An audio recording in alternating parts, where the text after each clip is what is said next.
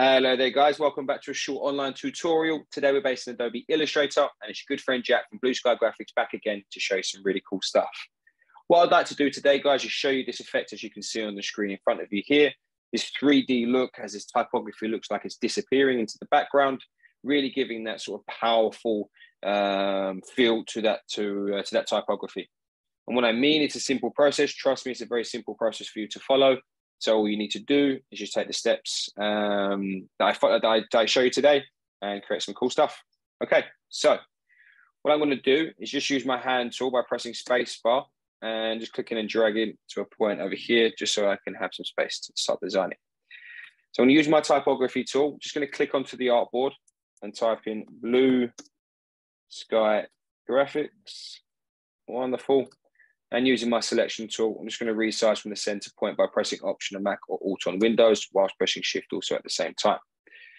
Okay, so I need to create outlines on this typography. So with it selected, I'm going to go right click and create the outlines. I'm just going to apply a blue color like so using my swatches here. And I need to duplicate this. And we do that by pressing Option on Mac or Alt on Windows whilst pressing Shift to keep it nice and straight in line. And what I want to do now is apply a lighter blue to this. So have that selected, double click on the fill here. And I'm probably going to go for about sort of a lighter blue like so. Okay, so I'm going to select our first one. And if we go to Effect, 3D and Materials, I'm going to use 3D Classic and Extrude and Bevel. And what I need to do here is come through and change this to 20, minus 25, and 0. And I'm probably going to say the extrude depth around 400. Okay, and now we're going to press OK. Now with this selected, I'm now going to go to Object and expand the appearance. And what I'm going to do now is come through and apply a gradient to our typography. Now it's going the opposite way at the moment. So I'm going to come and get our gradient window open here.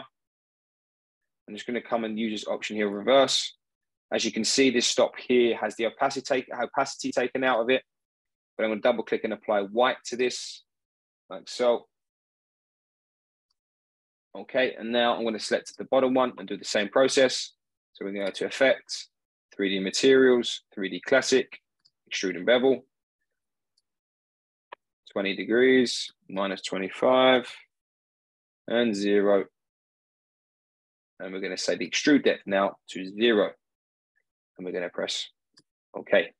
Yeah, again, I'm going to quickly expand this. So we go to Object and expand the appearance. Wonderful. And now it's just a case of using your selection tool to come and place it into place. Let's zoom in here a little bit using the shortcut Command plus.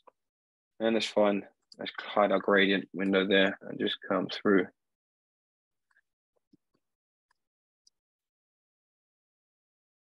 And apply the typography. Like so. And there you have it, guys.